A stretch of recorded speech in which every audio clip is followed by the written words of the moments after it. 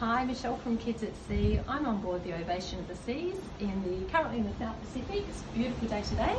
One of the biggest questions I get asked when on board a cruise is the safety of children and balconies. So I'm currently in a balcony cabin.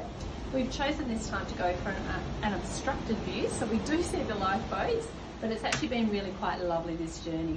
So my height's about 5'6", and this just gives you a bit of an idea how high the balconies are. And the good thing is all glass, so there's no gaps on the balcony at all.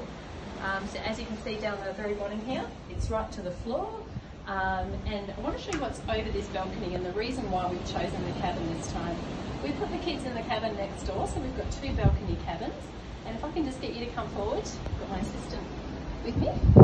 Just looking over the side, so we're actually at deck 6 currently. So we've got a beautiful walkway below us.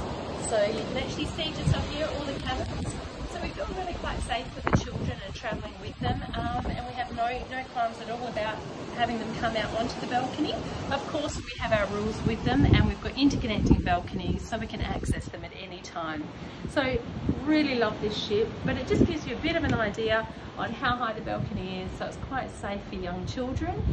We do actually keep all the furniture away from the edge of the glass. I think that's a really safe option. And the great thing about these doors on board is they do have a heavy handle. You can actually lock and unlock, so it's not something a child can easily do. So I hope that helps when making your decision coming on board a cruise ship. Thank you.